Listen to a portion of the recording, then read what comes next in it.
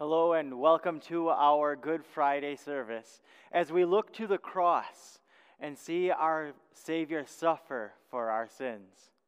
Let us now begin our worship in the name of the Father, and of the Son, and of the Holy Spirit. Amen.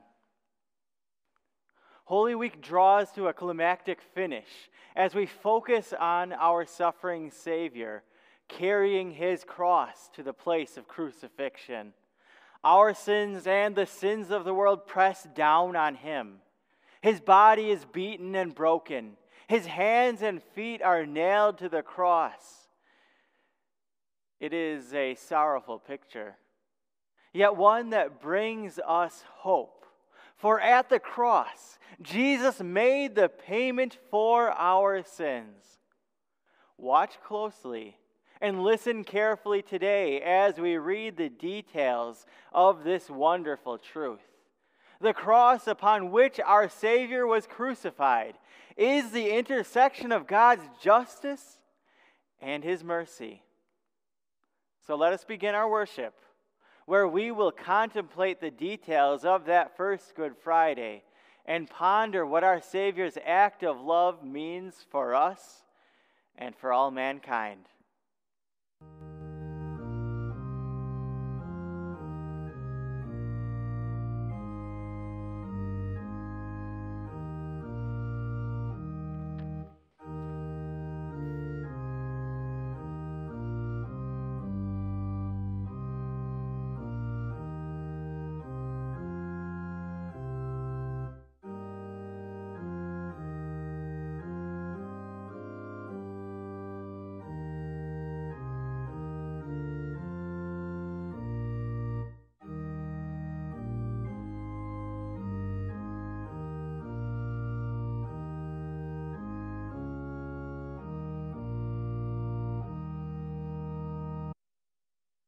We now contemplate the darkness of our sins.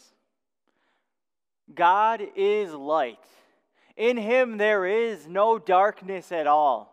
If we claim to have fellowship with him and yet walk in the darkness, we lie and do not live by the truth. As we approach the cross of Christ, we confess our sins to God. Precious Savior, the darkness of your hours on the cross surrounds us. It is a darkness caused by the sin of the world. It is a darkness caused by my sin. By my thoughts, words, and actions, I have clung to the darkness of sin.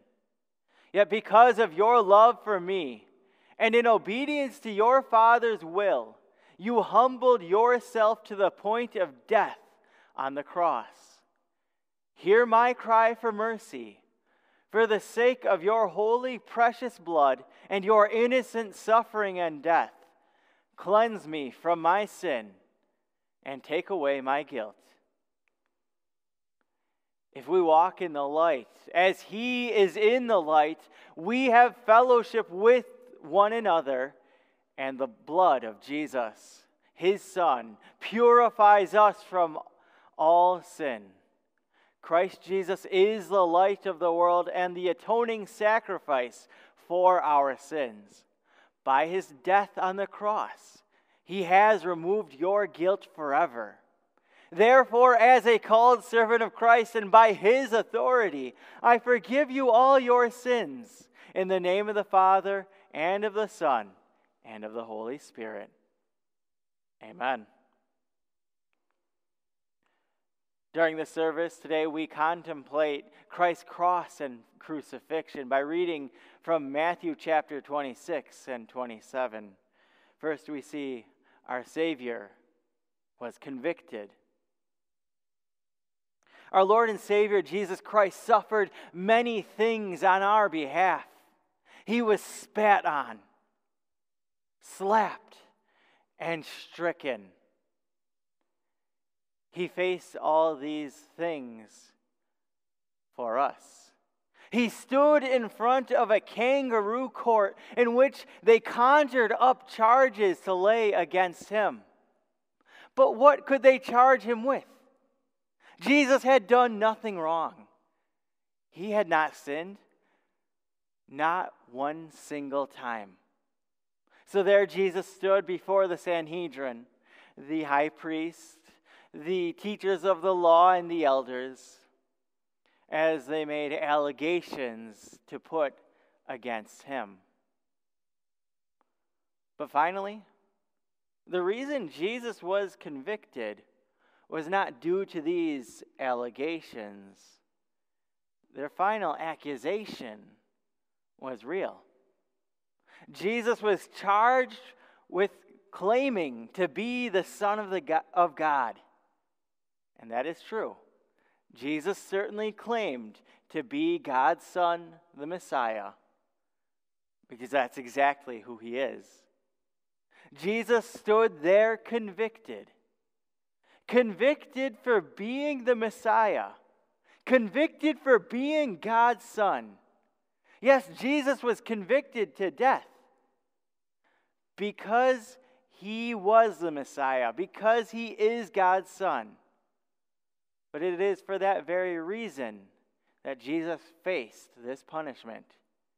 Here we see Jesus convicted. We read, "Those who had arrested Jesus took him to Caiaphas, the high priest, where the teachers of the law and the elders had assembled. But Peter followed him at a distance, right up to the courtyard of the high priest. He entered and sat down with the guards to see the outcome. The chief priests and the whole Sanhedrin were looking for false evidence against Jesus so they could put him to death. But they did not find any. Though many false witnesses came forward, finally two came forward and declared, 'This fellow said, I am able to destroy the temple of God and rebuild it in 3 days.' Then the high priest stood up and said to Jesus, 'Are you not going to answer? What is this testimony that these men are bringing against you?' But Jesus remained silent. The high priest said to him, 'I charge you under oath by the living God.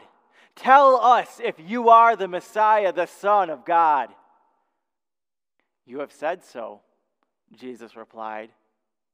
'But I say to all of you, from now on, you will see the Son of Man sitting at the right hand of the Mighty One and coming on the clouds of heaven.' Then the high priest tore his clothes and said, 'He has spoken blasphemy. Why do we need any more witnesses? Look, now you have heard the blasphemy. What do you think?' 'He is worthy of death,' they answered. Then they spit in his face and struck him with their fists. Others slapped him and said, 'Prophesy to us, Messiah. Who hit you?'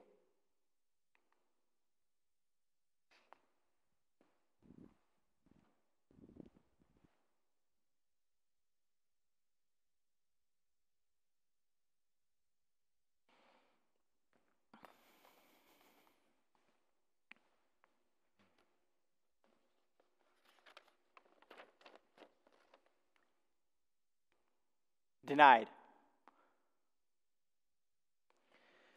Lord, even if all others leave, I surely will not leave you.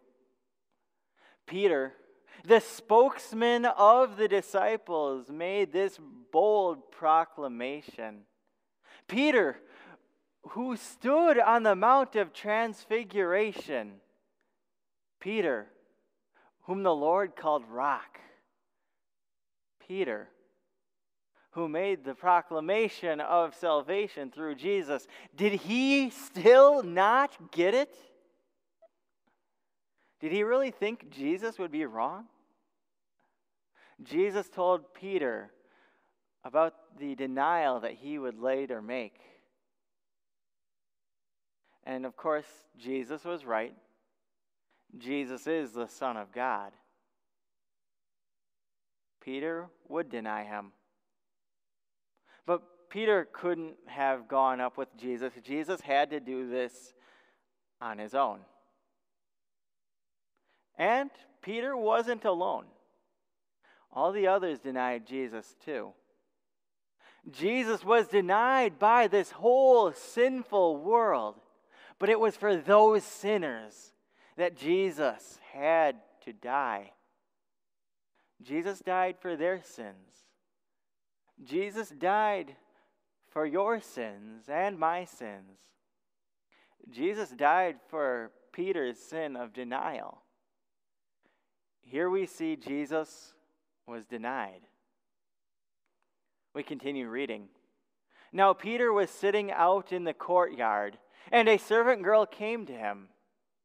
"You also were with Jesus of Galilee," she said. But he denied it before them all. "I don't know what you are talking about," he said. Then he went out to the gateway, where another servant girl saw him and said to the people there, "This fellow was with Jesus of Nazareth." He denied it again with an oath. "I don't know the man." After a little while, those standing there went up to Peter and said, "Surely you are one of them. Your accent gives you away." Then he began to call down curses, and he swore to them, "I don't know the man." Immediately, a rooster crowed. Then Peter remembered the word Jesus had spoken. "Before the rooster crows, you will disown me 3 times." And he went outside and wept bitterly.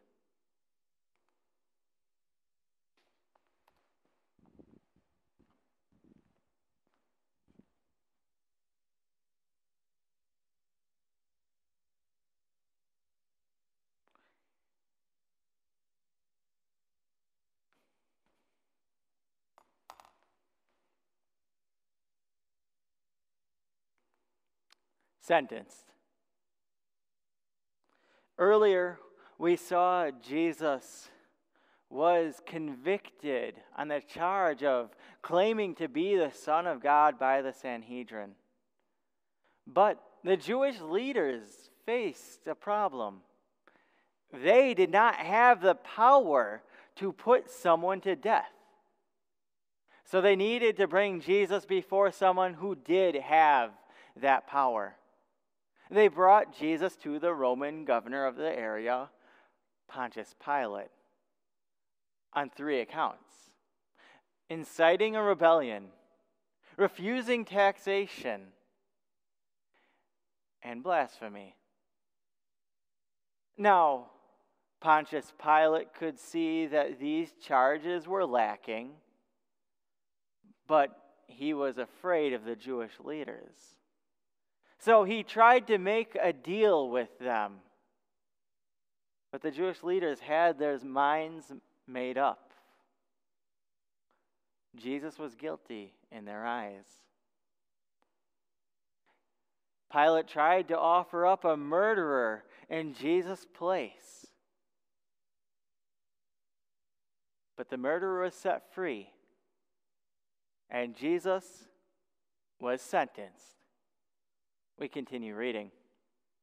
Meanwhile, Jesus stood before the governor, and the governor asked him, "Are you the king of the Jews?" "You have said so," Jesus replied.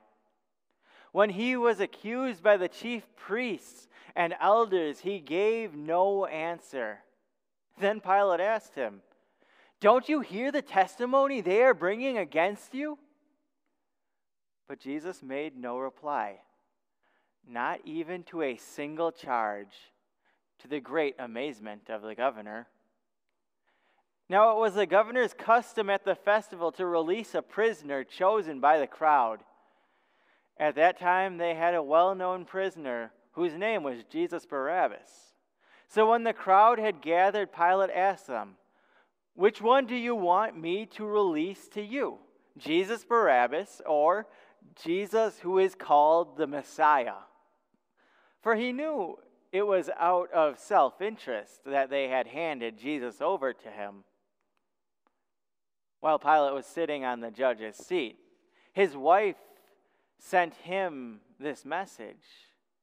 Don't have anything to do with that innocent man, for I have suffered a great deal today in a dream because of him.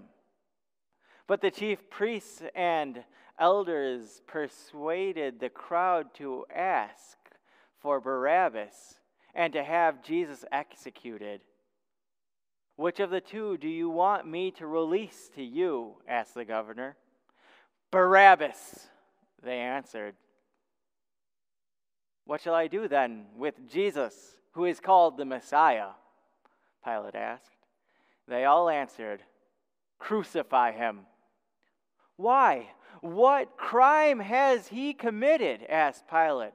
But they shouted all the louder, Crucify him! When Pilate saw that he was getting nowhere, but that instead an uproar was starting, he took water and washed his hands in front of the crowd. I am innocent of this man's blood, he said. It is your responsibility. All the people answered, His blood is on us and on our children.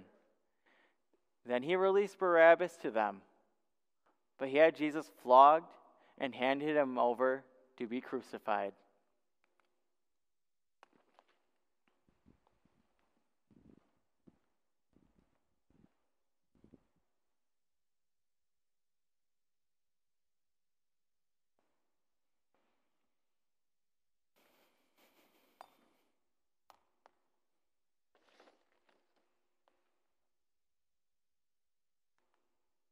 Mocked.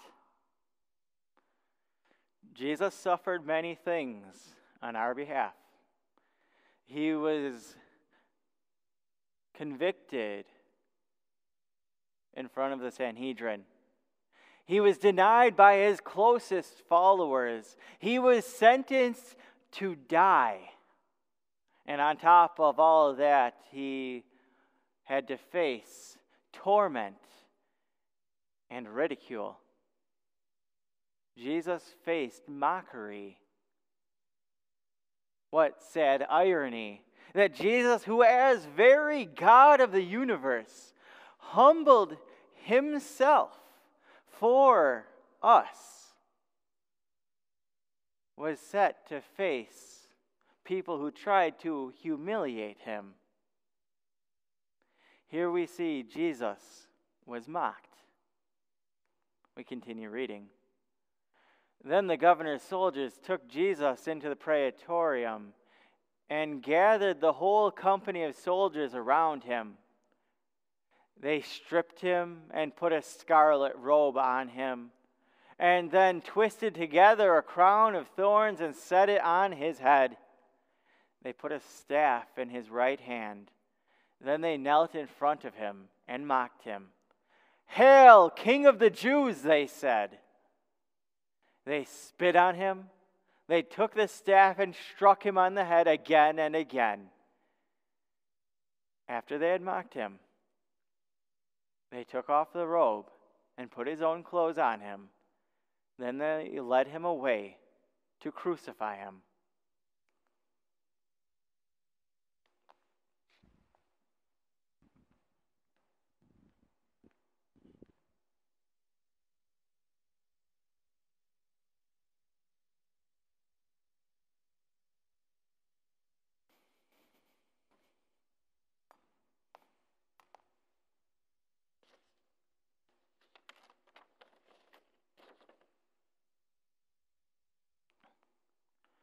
Crucifixion is a prolonged form of torture and death, meant only for the worst of criminals.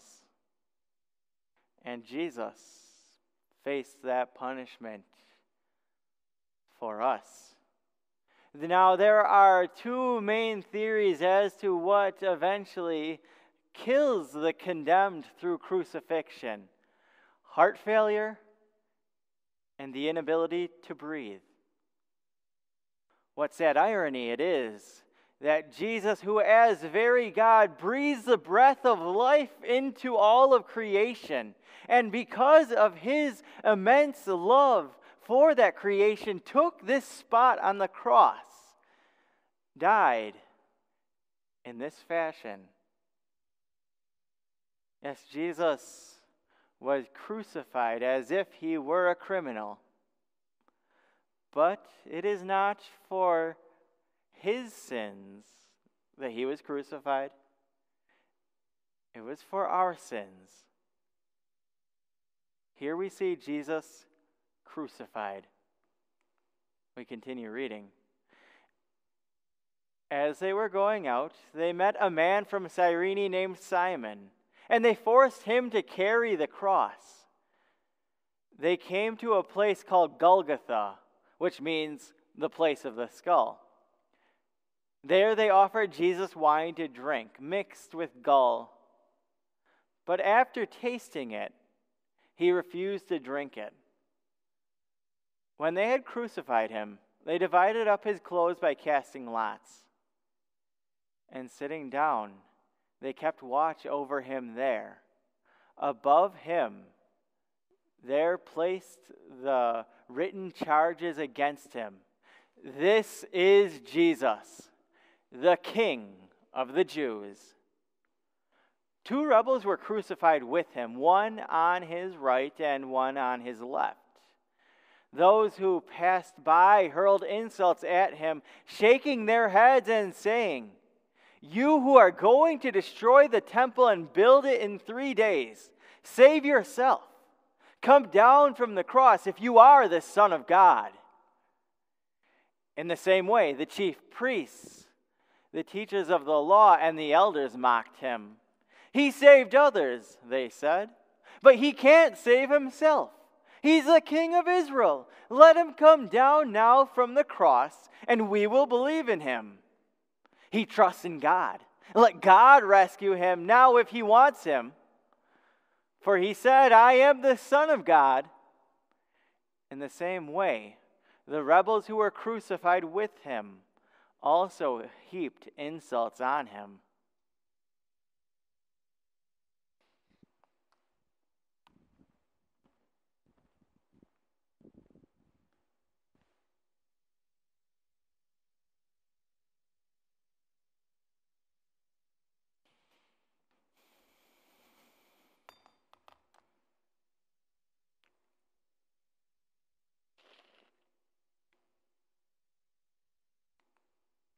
Died. The punishment for sin is death. Ever since the first man, Adam, fell into sin, God proclaimed this punishment upon mankind. Throughout Scripture, this truth is evident. The punishment for sin is death. The wages of sin is death. We see this time and time again through the Old Testament when the sacrifices were given. Each time a sacrifice was given, blood was shed. Animals died. God proclaimed this punishment for sin. Then God himself took that punishment upon himself. Here we see Jesus, the Son of God, died. Here we can say that God died. We continue reading. From noon until 3 in the afternoon, darkness came over all the land.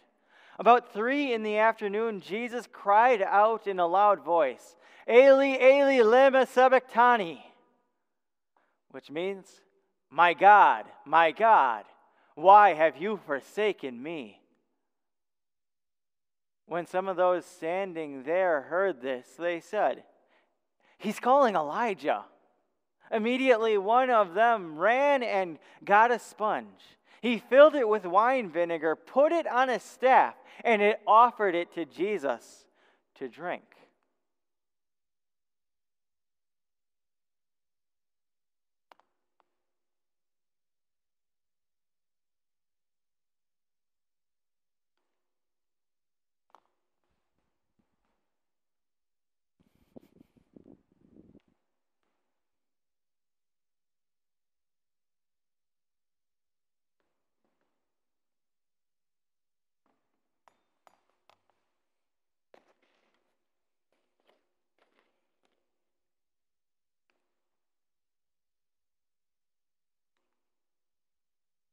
We pray.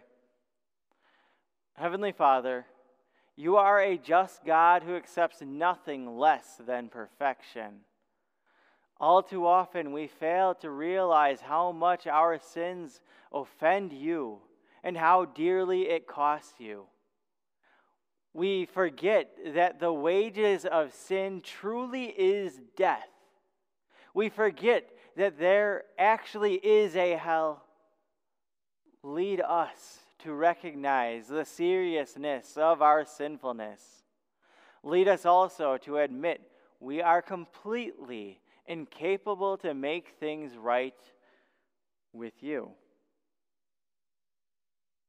Lord Jesus, we thank you for paying the debt that we could not pay. We thank you for coming to earth so that we could be with you forever in heaven.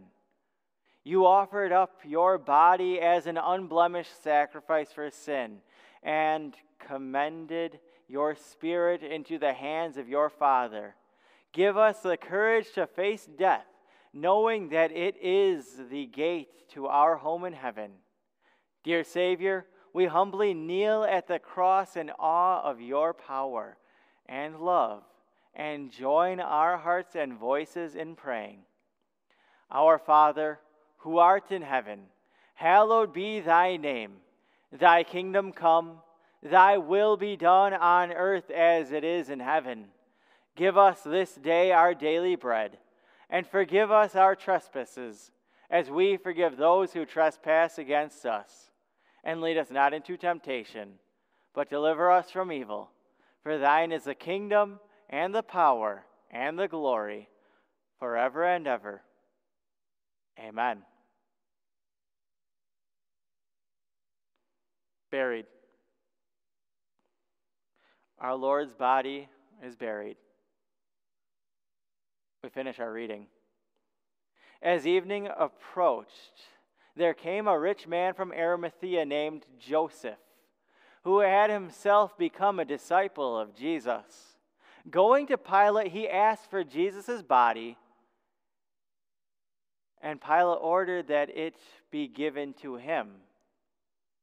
Joseph took the body, wrapped it in cloth, and placed it in a new tomb that he had cut out of the rock. He rolled a big stone in front of the entrance to the tomb and went away.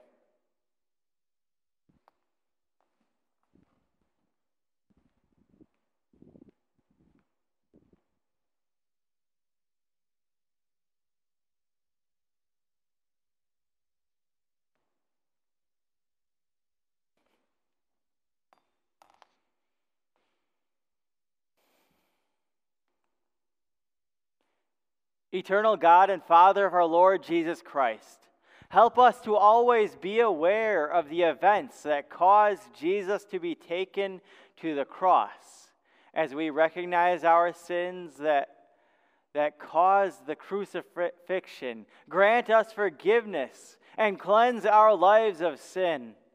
Uplift us that we might see beyond the shadows of the cross and find that our hope of life and salvation is in him who came as the light of the world, Jesus Christ our Lord.